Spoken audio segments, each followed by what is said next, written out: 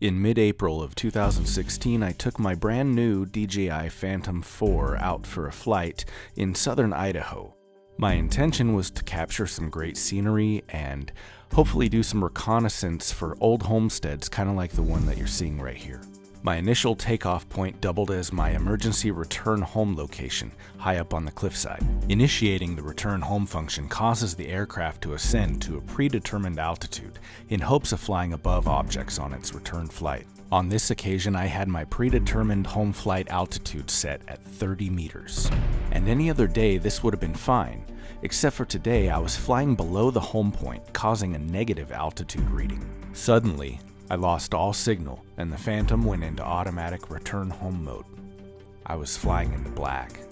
Here you can see from the drone's point of view that I recovered later. It turns, points home, and begins its 30-meter ascent. Which is great, except for I had a massive deficit of altitude because I had this huge cliff and a negative altitude reading to begin with.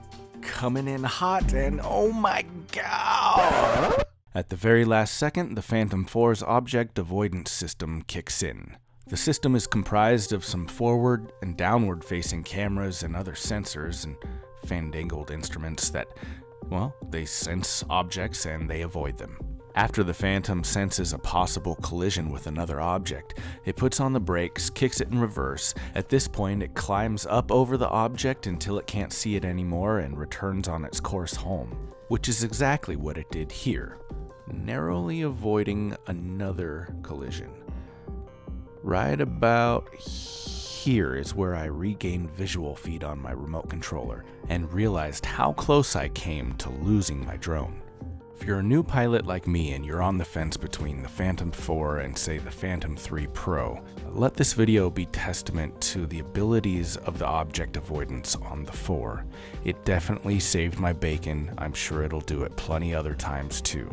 Thanks for watching. Please don't forget to like, subscribe, and share with your friends.